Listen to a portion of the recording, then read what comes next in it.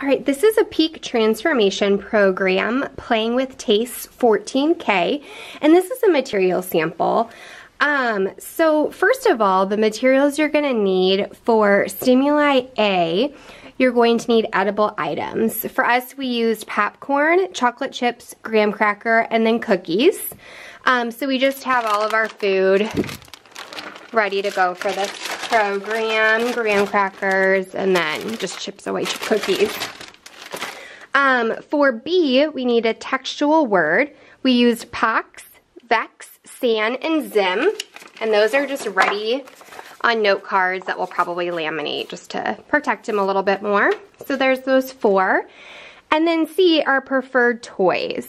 So we went on ahead and pulled a toy car, a ball, a dinosaur, and Play-Doh for the 4th class. For Y, edible items that are identical to A. So again, we have popcorn, chocolate chip, graham cracker, and cookie that I showed you. So same as Stimuli A.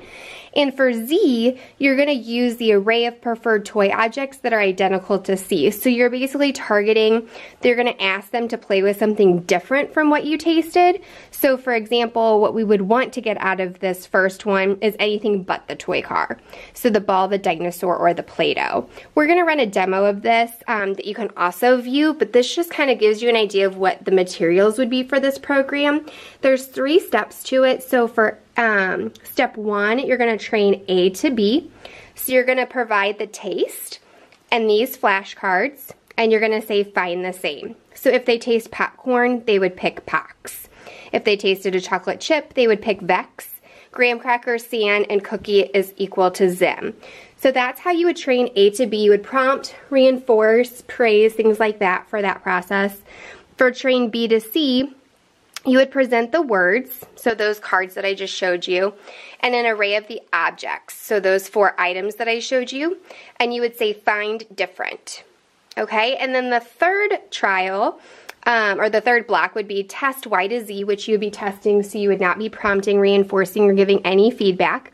You're going to give them the edible item and the array of those objects. Play with something different from what you tasted. So again, if you gave them popcorn, they would pick anything but that toy car. Chocolate chip, anything they picked but the ball. Graham cracker, anything but the dinosaur. And cookie, anything but the Play-Doh. And so again, that just kind of gives you a run through of what the materials might look for this. And again, please reference the demo for this Peak Transformation 14K program to get just kind of a better overall view of how to run this program.